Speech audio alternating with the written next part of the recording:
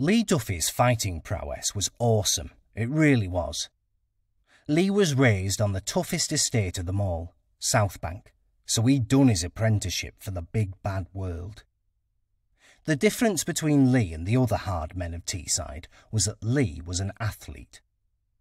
One of Lee's best friends told me Lee was like the blackest white man that ever lived, and what I mean by that is he had such incredible bone structure. When Lee was young, climbing up the ladder as a 17, 18-year-old, he would go running up Eston Hills with logs tied to him as well as heavy rucksacks on his back. He was the ultimate athlete.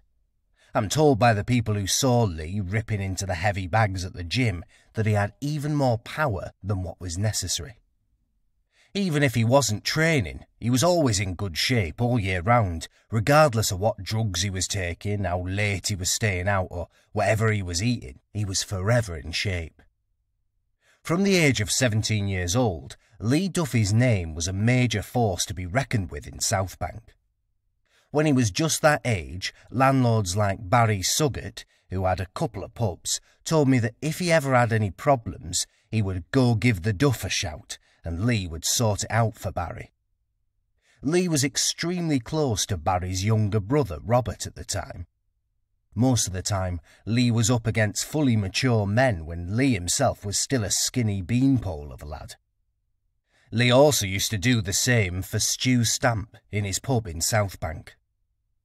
After a year or so of honing his fighting skills around South Bank's High Street, which was an incredibly busy place in the 1980s with pubs galore, Lee decided to venture into the town of Middlesbrough and wreak havoc in his own special kind of way, a way that only Lee Duffy could.